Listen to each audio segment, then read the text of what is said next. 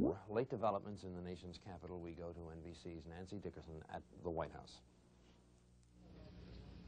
Typical of the grief, the shock, the disbelief here in Washington is that by Justice Arthur Goldberg of the Supreme Court. He had called President Johnson and asked to go over and see him, and he arrived, and there were obvious tears in his eyes, and he said, it was my honor to be named to the court by President Kennedy. He said, the nation has lost a great leader, and I've lost a very great friend.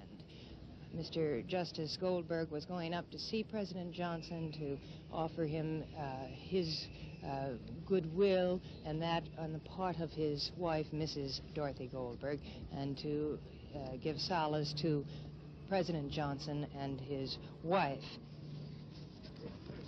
Interestingly enough, the Secret Service man who has been assigned to guard and cover Vice President Johnson ever since he was elected to that position, now President Johnson, his Secret Service man, the personal one assigned to him, was ordered a month ago, effective just yesterday afternoon, Friday afternoon, to take a new spot. The new spot was to work on special investigations for the Secret Service.